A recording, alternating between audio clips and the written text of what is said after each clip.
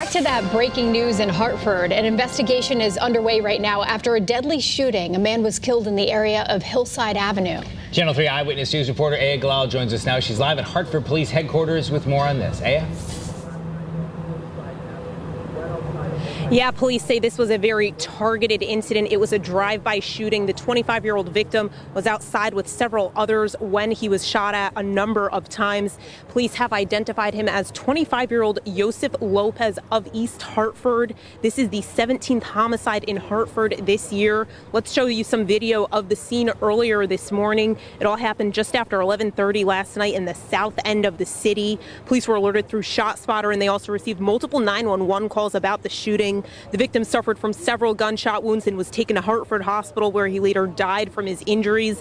Investigators were out throughout the morning collecting evidence. Hartford Police Major Crimes Division immediately responded, and they've been searching for evidence all morning. And keep in mind, this comes on the heels of what's been a very violent summer in the Connecticut cities of Hartford, New Haven, and Bridgeport. The chiefs of police of those three cities addressed the issue Tuesday and also today, saying they hope added resources can help bring about change. The commissioner, the mayor, the chief of police, we're all working together, and they've given us every resource that we need.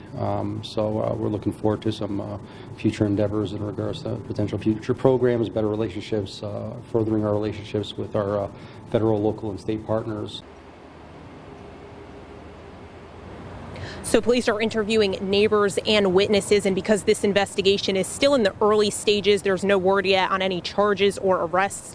We, of course, will keep you updated on the latest, and we will have much more coming up in the next half hour. Reporting live this morning in Hartford, Aya Galal, Channel 3 Eyewitness News.